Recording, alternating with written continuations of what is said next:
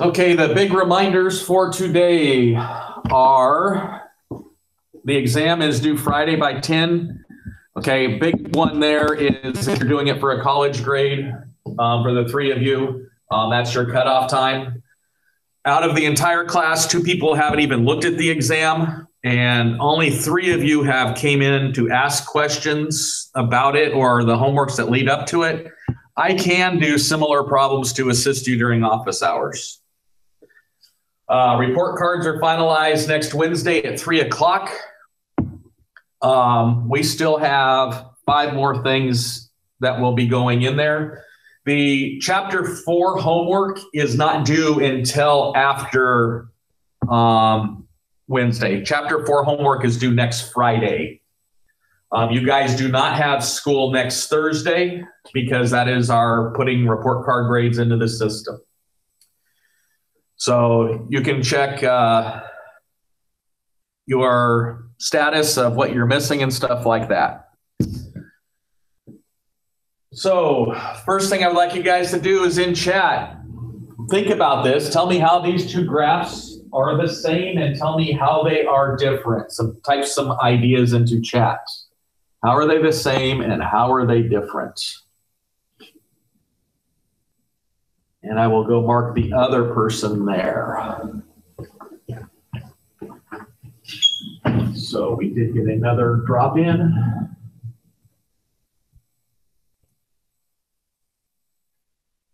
And how are they the same and how are they different? And I got, so far I see different numbers, same shape, middle thingy in different spots.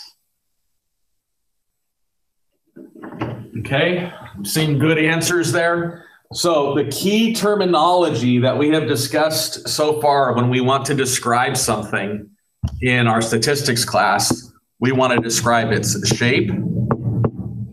We want to describe its center and its spread. These are the key things that we are describing in statistics. Its shape, its center, and its spread. Okay, so for the shape, they have the same shape. And I see that somebody put in the word bell curve. We'll talk about what that is. The person that just popped in, I will mark you present. And do a quick check to see if the last one showed up. Not yet. Okay, there is another. There's actually 2 other names for this curve. One is called the normal distribution curve.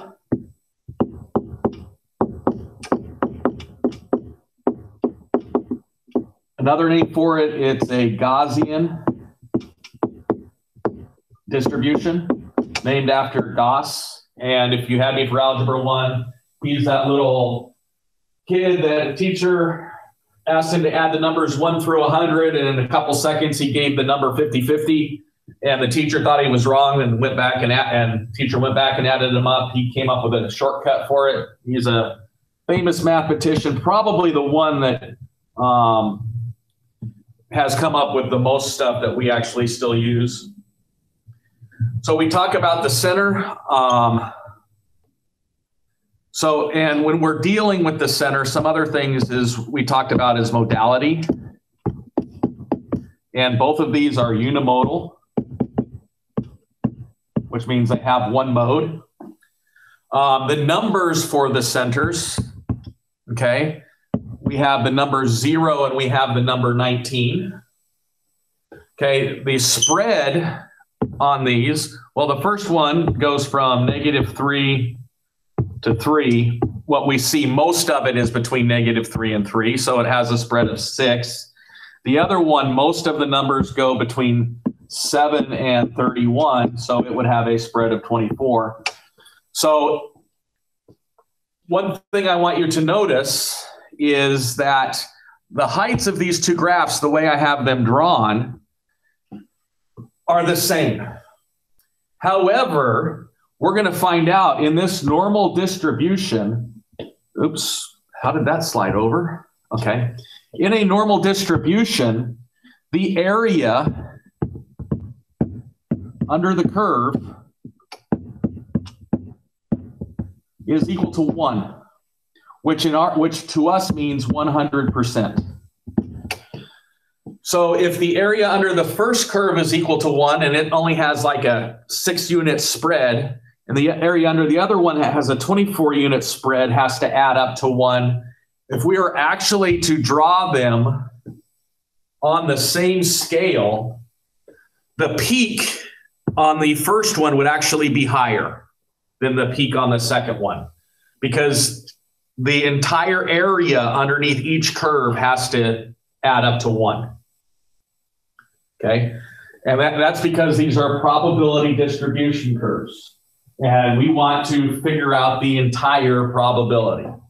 Okay, so we are going to talk about our normal curve. If we have a normal distribution curve, which is this which you guys called the bell-shaped curve, which is unimodal, okay, and it's got equal distribution on the left and the right of the center. This represents the entire population. Okay, this is a curve of a population. And from previous chapters, when we have a population, we have parameters. Okay, so key term, population gives us parameters. On a side note, if I want to take a sample of something, starts with the letter S, I get a statistic. Okay, samples give us statistics, populations give us parameters. 2 of the population parameters that we have are mu, which for us is going to be the center, or we will call the population mean.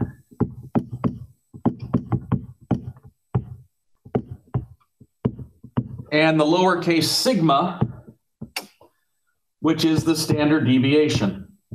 Or I got to put population in front of it. It's the population standard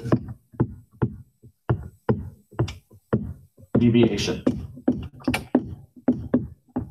If I tell you that a population is approximately normal, has a population mean of a number and a standard deviation of another number, you should be able to come up with a rough approximation of the curve. So first thing we're going to do is we're going to do some practice with the shorthand. So if I want to just write down that I have a normal distribution with a mean of 5 and a standard deviation of 3, I would put the letter N, and I would put mu equals 5, comma, sigma equals 3. Okay, for the second one, mean of negative 100 and standard deviation of 10, that would be N mu equals negative 100, sigma equals 10. And the last one, N mu equals 2, sigma equals 9. So when you see questions in journal articles or the homework, tests, quizzes, stuff like that, and you see this N with 2 numbers in it, the first number is the population mean, the second number is the population standard deviation. Okay, what that does to help us is we want to, let me go back to this curve really quick. I'm going to do this one right here, this first one.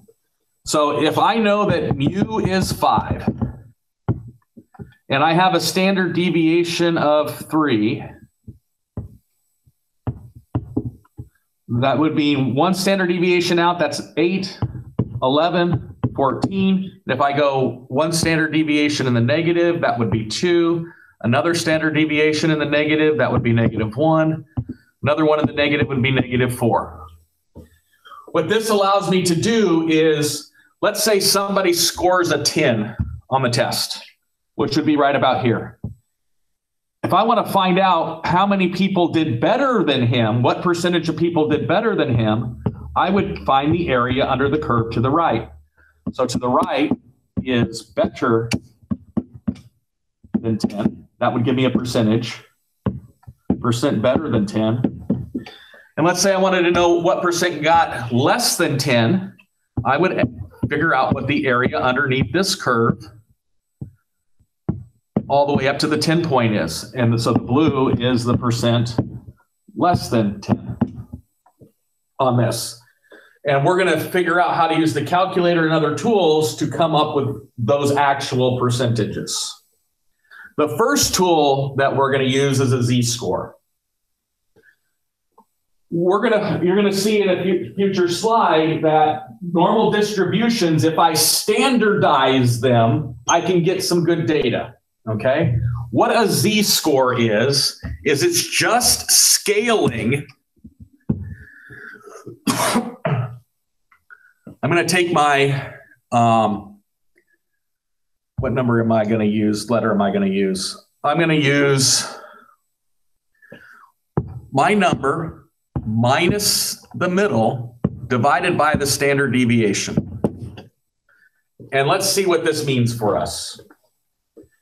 The standard deviation is how far on average the numbers spread away from the middle. That's the way you can think about it, okay?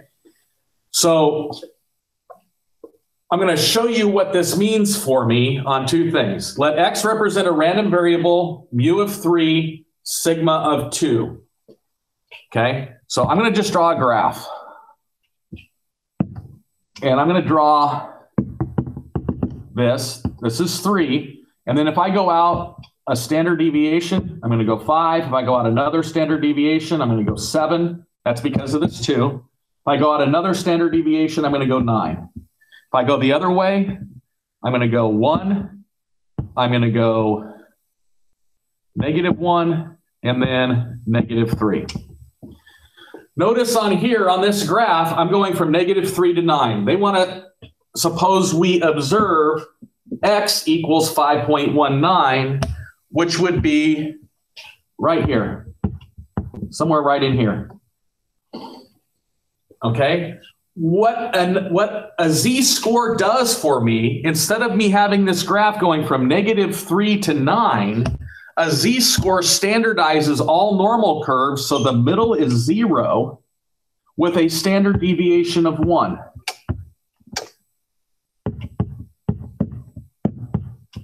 So if you end up with a z-score that's negative, you're to the left of the middle. If you end up with a z-score that is positive, you're to the right of the middle. Okay, so all a z-score does is it changes the scaling to normal distribution curve with a mu of 0 and a standard deviation of 1. So they want us to find the z-score of x. Well, x in our case was 5.19. Z is equal to 5.19 minus mu, which is 3, divided by the standard deviation. So that's 2.19 over 2, which is 1.095. So use the z-score to determine how many standard deviations above or below the mean falls. Well, x is 1.095 standard deviations above the mean. So when you calculate the z-score, it's telling you how many standard deviations your value is away from the mean. When you read journal articles or newspaper articles and stuff like that, they're going to give you how far, this data point was 2 standard deviations from the mean, okay? If you get into theoretical physics, so when they went to go find the Higgs boson, they had a whole bunch of normally distributed stuff, and then they ended up with a weird set of data that was like 5 standard deviations away from the mean. So it was something that should not have appeared from what they were expecting. And that's how they were able to find something, because that's like 1 in a billionth chance of something happening at 5 standard deviations out.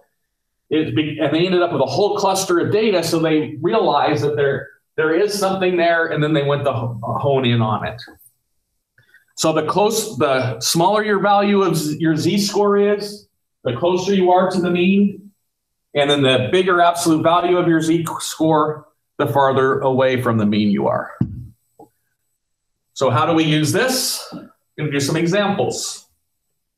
Head lengths of a brush-tailed possum follow normal distribution with a mean of 92.6 millimeters and a standard deviation of 3.6. I would like you guys to calculate the z-scores for those two things. I'm going to give you guys a couple minutes before I walk through those.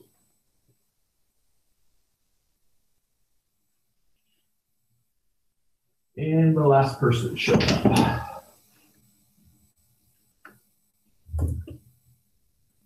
Yay.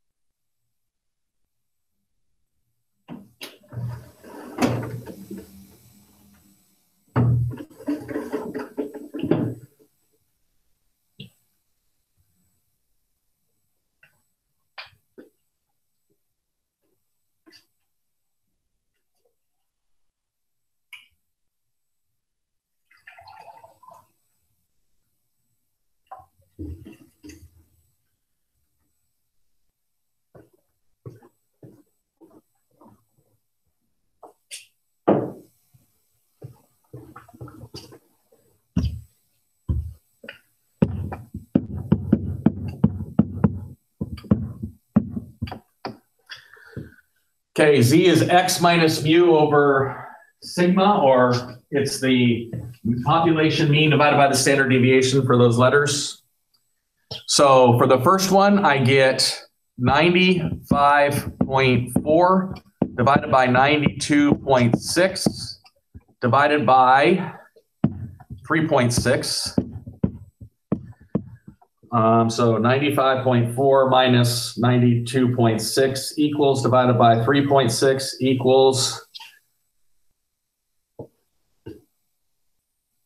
oh, I hit 65. So 95.4 minus 92.6 equals, divided by 3.6. And I get 0.7 repeating. For the second one, it's 85.8 minus 92.6 divided by 3.6. So 85.8 minus 92.6 equals, divided by 3.6, negative 1.8 repeating. So I've calculated two different z-scores. Which one is more unusual? The one that's more unusual is the one that has the greatest absolute value. So it would be the 85.8 millimeter, because negative 1.8 is farther away from the center than the positive 0.7. Are there any questions on how to use a z-score to check how close something is to the center of the curve?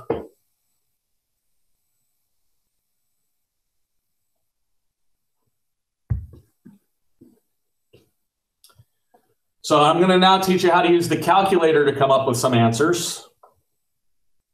The cumulative SAT scores are approximated well by a normal model with a mean of 1100 and a standard deviation of 200.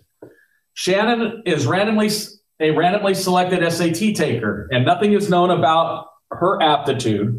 What is the probability that she scores at least 1190 on her SATs? Here's the thing. Anytime you're dealing with a normal distribution question, your first step is always to draw a basic normal distribution picture. So just draw a basic picture, put in the mean, put in the value that you want, and then ask yourself, which region of this curve am I asking myself to find the answer for? And I want to know whether she gets at least 1190. So I want to know this area under the curve, the right-hand portion of the area under the curve. So we are going to use the normal cumulative distribution function in your calculator. The way that you get to the normal CDF function in your calculator is you hit second, the var key, which gets you to distributions. So you should have your calculator out. Hit second var, go down to the normal CDF and hit the number 2, and it's going to ask you some numbers. Okay, and the lower is the left-hand edge of the curve that you shaded. The upper is the right-hand edge of the curve you shaded. So if you're going from minimum up, you are going to use, your lower is going to be negative 1 E99 is what you'd enter there. If you're going up to some maximum number, your upper is going to be 1 e to the 99, which is 1 with 99 zeros. So that gives you a really big number. All you're going to do is you are going to fill out the other numbers from your thing. My lower number of my shaded region is 1190.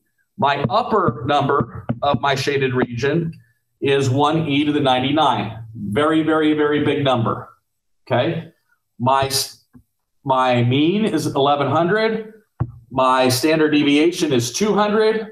I type those things in there and then I hit paste. So I hit 1190, 1 second EE to the 99, 1100, 200, go down to paste, hit enter again, and I get 0.3264. I would like everybody to go through that process and make sure you can get that 0.3264. Okay, so the one that just got the 326, you're going to want to hit mode, and you're going to want to go down to make sure that float is highlighted, and then hit enter, and then you can hit quit, which is the second mode, and then do it again, and it should give you that, the 4th decimal point. Yours may be stuck in rounding. Okay, good. So what we're doing for these probability problems is we are basically trying to find a percentage area underneath the curve. So the answer to this question is that there is a 32.6% chance that she scores at least 1190. Okay? So there's a 32.6% chance that she scores at least an 1190 on the SAT. The hardest part for this section is to understand which areas that you're actually calculating. Okay, that's why I tell you to always draw and label a picture of the normal distribution. That will help you out on all of these problems. There is a video in My Open Math that walks through doing the normal CDF in the calculator again if you forget how to, or I have my keystrokes listed on this slide, which will be shared with you that you can get through how I got the answer. So based on a sample of 100 men, the heights of male adults in the US is nearly normal with a mean of 70 inches and a standard deviation of 3.3 inches. Mike is 5'7", that's 67 inches. Jose is 6'4", which is 76 inches. And they both live in the US. I want to know Mike and Jose's percentile. Okay, these are the percentages that they are taller than X number of people. Okay, and I also want to draw a picture for each part. So what I'm going to do to calculate a percentile, I have to do the opposite.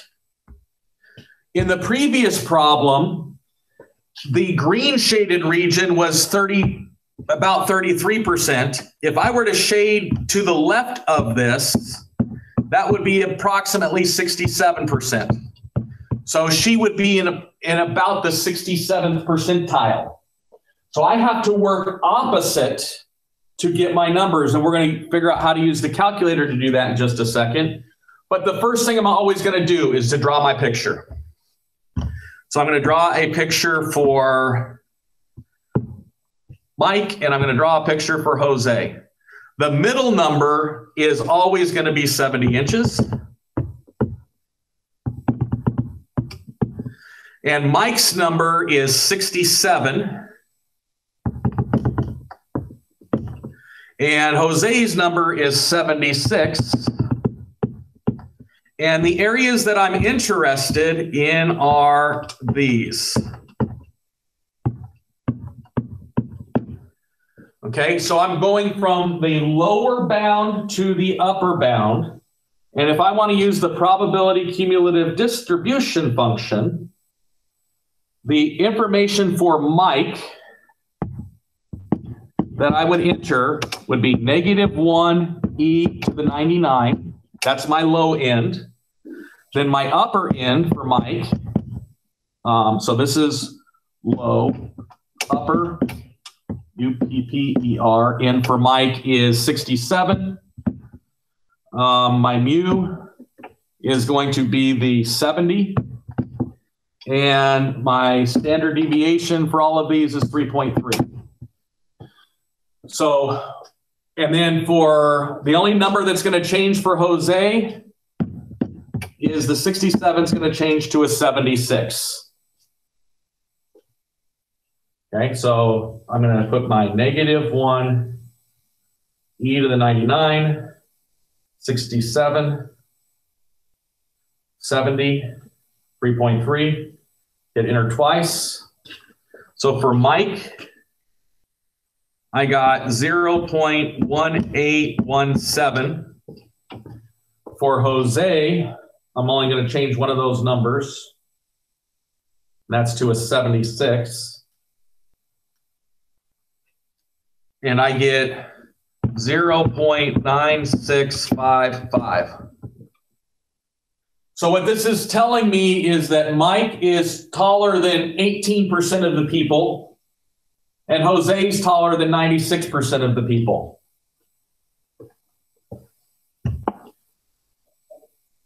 It's not the letter E. To get the EE, you hit second comma key. It's the blue letters above.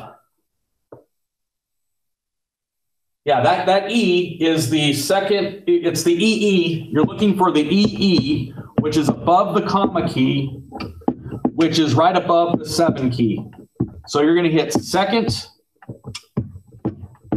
then the comma key, and that's going to give you the EE in there. So the two that put that in there, please see if you can get that. If worst comes to worst, I'll go over to the computer and share that screen.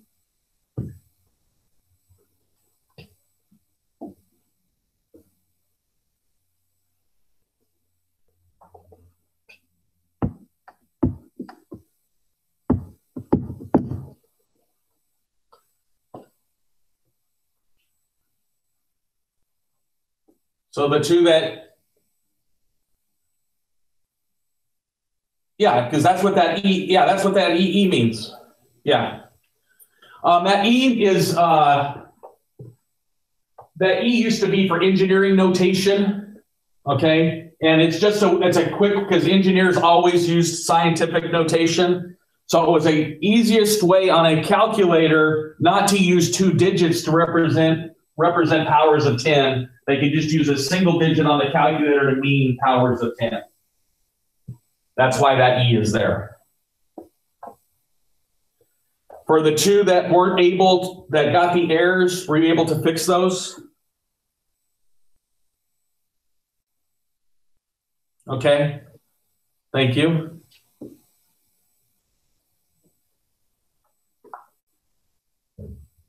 Okay, since one wasn't able to fix it, I'm going to share I'm going to boot up the calculator on my computer screen, and hopefully you'll be able to see exactly what I'm doing here. So I'm going to boot up this and I'll share it. Trial version. Okay, so meet, share my entire screen.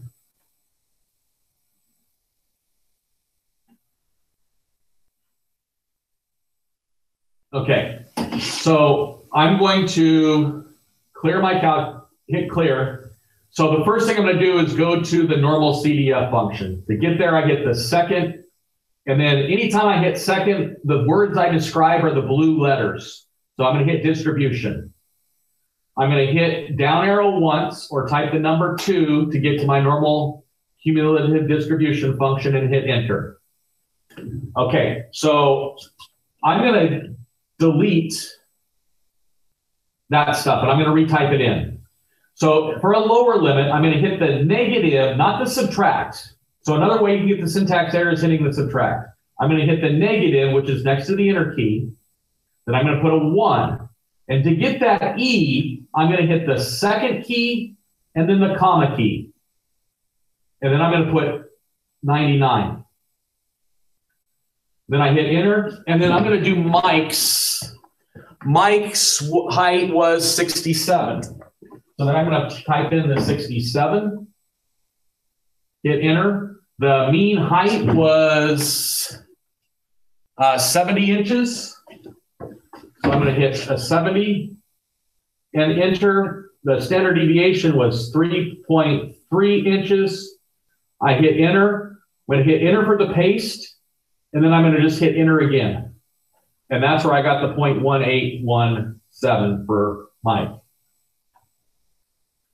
So the last one that wasn't able to get it, were you able to get it now? Okay, that's why I mentioned that negative key versus the subtract. That's the other place you can get the error. Yes, we are we're negating the number there. Now, if I want to find the area between two numbers, again, step 1 is to always draw your distribution curve, draw your middle, draw my two numbers, 69 and 74. Well, 69 would be about here, 74 would be about here, and the region I want is in between them. So you should be able to use the probability cumulative distribution function to calculate that. So I'm not going to tell you what to type in. I'd like you to try to type it in on your own. I'll give you about a minute, then I'm going to put the answer up and see if you guys got that answer.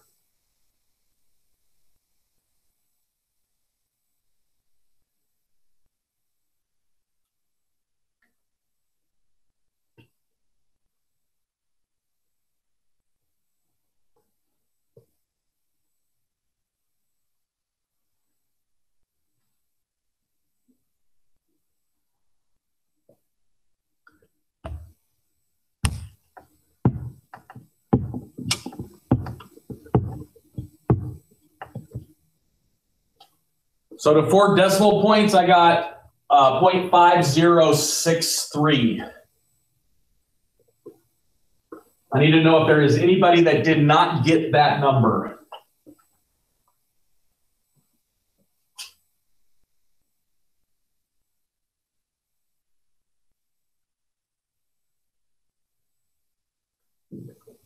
Okay, it looks like we've got it.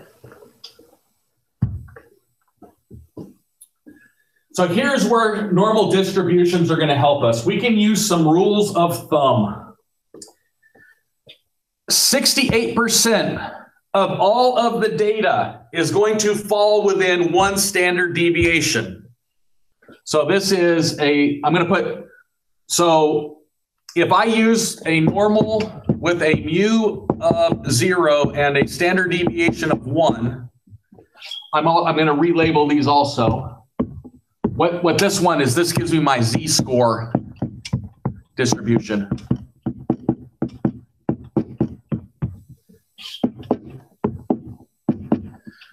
These three numbers are going to become very, very important for us because it allows us to quickly come up with areas underneath curves if things fall on standard deviation boundaries. 68% of all data falls within one standard deviation. 95% falls within 2 standard deviations. And almost all of it falls within 3. 99.7% falls within 3 standard deviations. We are going to see these 3 numbers pop up again in a future chapter. Okay? These 3 numbers are going to become very important for us. On the SAT and ACT, they expect you to know these 3 numbers. Okay? Some books go out to more decimal points. Some books go out to less decimal points. The way you can come up with these numbers on your calculator, you can use your normal CDF with the mu of 0, standard deviation of 1, and you can let's put from -1 to 1 in there. So if I go to my distribution function, turn it back on. Go to my distribution function. My lower limit's -1. My upper limit is 1 with a mu of 0, standard deviation of 1. And I actually get 68.2689 something percent. So even if you don't have these memorized, if you know how to use the probability distribution function, the normal probability cumulative distribution function, you can still come up with them on your calculator. Okay, so if you read an article and they say that everything's within 3 standard deviations, that's pretty good. If they tell you something's like 5 standard deviations out, that's telling you that something is unusual. Anything beyond 3 is unusual. Okay? So what I'm going to do is use that thing to help me with this. So it says SAT takers follow the normal model with a mu of 1100 and a standard deviation of 200. So I draw my curve. I have 1100. Then what I'm going to do is I'm going to go out 3 standard deviations. 1, 2, 3. So that would be 1300, 1500, 1700. I'm going to go 3 standard in the other way. 900, 700, and 500. About what percent score between 700 to 1500? The 700 to 1500 is this region right here. And that is 2 standard deviations out, and I know 2 standard deviations is 95%. Okay. What percentage score between 1100 and 1500? That would be just the right-hand side of the 2 standard deviations. So half of the 95%, I believe, is 47.5%.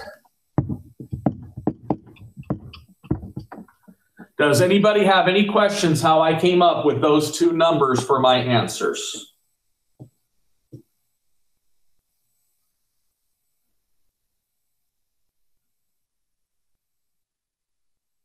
Okay, we're almost done here. Just more examples. Has a mean of 27 and a standard deviation of 5. Find the probability that a randomly selected value of X is on the given interval. First step, draw the graph.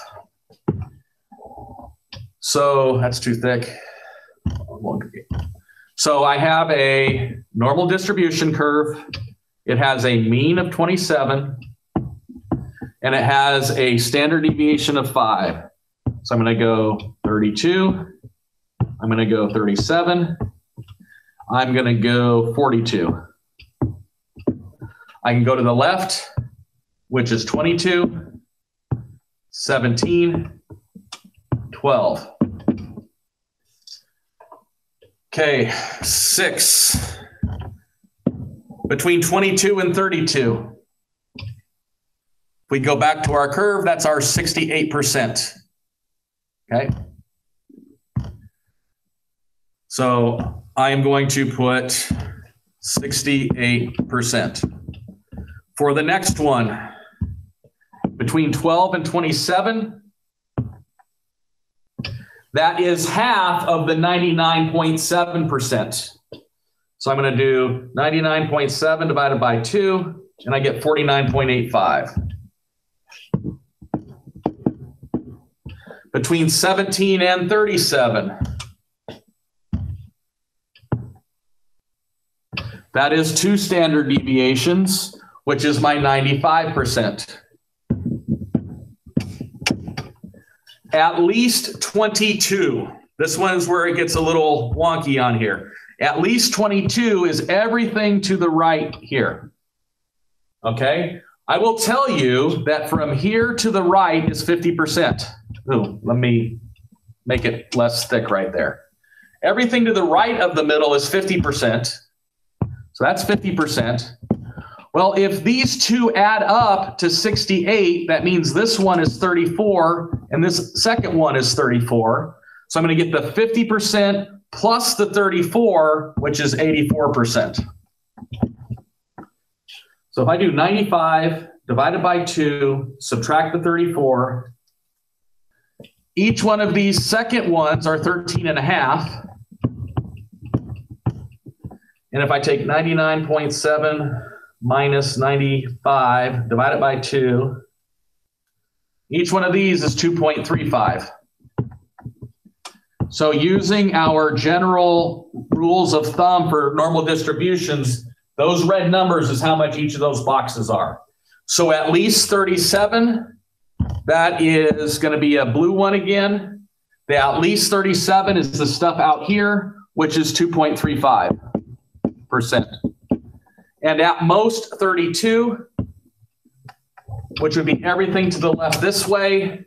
2 ways to do this. Well, actually, I'm going to get the 50% plus the 34, which is 84%. So if you know the 68, the 95, and the 99.7, you can come up with these numbers. Okay. To me, if I know those numbers and everything is falling on a standard deviation boundary, it is quicker for me to come up with the answers without a calculator than typing these things into the calculator. Again, you could have answered every single one of these problems using the normal cumulative distribution function on your calculator. Okay. However, if it's a non-calculator portion on the SAT, this is the way they would expect you to do it. And number 12. We're going to go backwards here. Before, we were able to calculate percentiles, somebody's percentile based off of things. Well, now if I give you a percentile, I want to be able to go back and figure out what they scored. So this one will help you out on your homework. I'm not using the percentages on your homework, but you'll be able to do the same work. It says, assume that scores on the verbal portion of the GRE are normal with a mean of 151 and deviation of 7, and the quantitative are normal with 153 and 7.67. Find the score of a student who scored in the 75th percentile. So what I'm looking for is I want to find this score right here. Okay, of the quantitative reasoning section. So quantitative reasoning has 153 and 7.67. Okay, the calculators that I gave you are a little more advanced than, because they're the plus CEs. We're going to do the opposite of what we did with the cumulative distribution function. We're going to give the cumulative distribution function a percentage, and it's going to give us a score. And the way we're going to do that is we're going to hit second dist, which is above the vars key. So we hit second dist, and then you're going to go down to the number 3. And this one says inverse normal. So hopefully the name of it is going to help you out. So just go down to 3.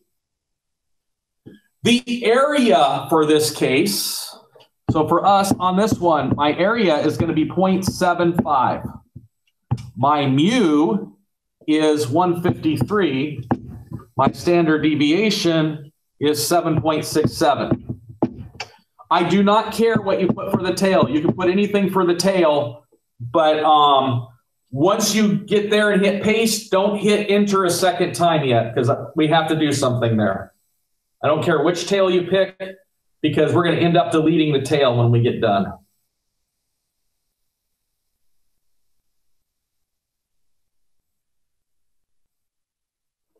Okay, I'm going to go to the calculator on the screen again. So present now, entire screen, share, calculator. So I'm going to clear this mess, and I hit second vars, which is the distribution key. I go down to the number 3, I hit enter, and I'm going to type 0.75, 153.7, and then 7.67, and I don't care which tail you have, and I'm going to hit paste. Now here's the thing, we need to get rid of the tail to get our answer. So I'm going to hit left arrow until I get to the comma, then I'm going to hit the delete key twice. So what it should look like is, should look like 0.75, comma, 153.7, comma, 7.67, and then when you hit enter, you will get your number.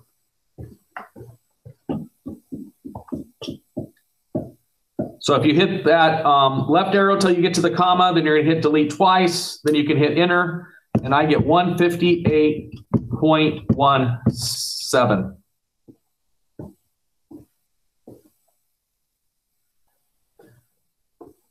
For the second one, look at our little picture. I want to find the score of a student who scored worse than 85% of the test takers. We are looking for, in this case, the 15% number. Okay, so for the second one, you're going to do the exact same thing, except we have a different distribution because we are doing verbal reasoning now. Verbal reasoning has a mean of 151 and a standard deviation of 7. So I'd like you guys to try that one and make sure you get the same answer I did. Second, inverse, 0.15, 7. Delete the tail, and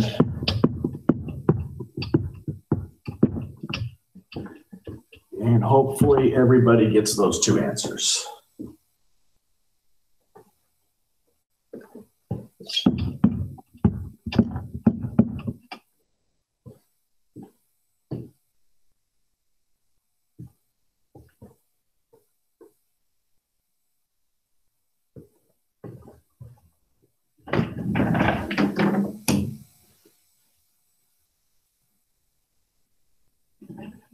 Oh, you gotta stop sharing there.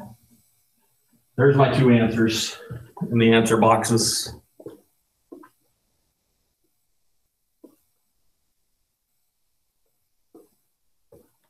Pop over. Yeah. I got two more little quick things to show you. I'm going to stop the recording for those two quick things so you guys can speak.